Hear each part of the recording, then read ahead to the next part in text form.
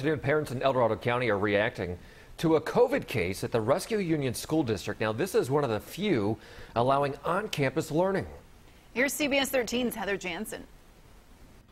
It looks like any other Tuesday in El Dorado Hills. Lines of cars dropping off kids, parents walking their students to class. But here at Lakeview Elementary, only more than a week since its first day, the campus is working through its first positive coronavirus case. It does concern me, yeah. Lori Westerman recognizes how some parents may be feeling back on campus not long after learning of this positive test. But Lori and other parents like Sarah Herringer feel confident in sending kids back to class. I mean, the student wasn't in contact with my kids as far as what they let me know, and the school has taken amazing precautions. Some of those precautions include mask requirements, increased sanitation, and a hybrid model with some students studying from home.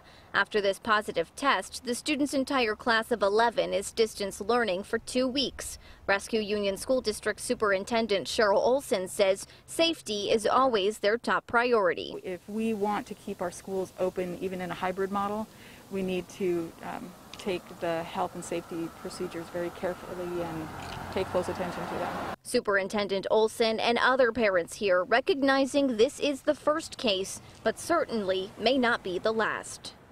So how many cases would they have to see to close the entire school? The superintendent says 5% of people would have to test positive. That means about 28 students and staff on campus would have to test positive for the virus.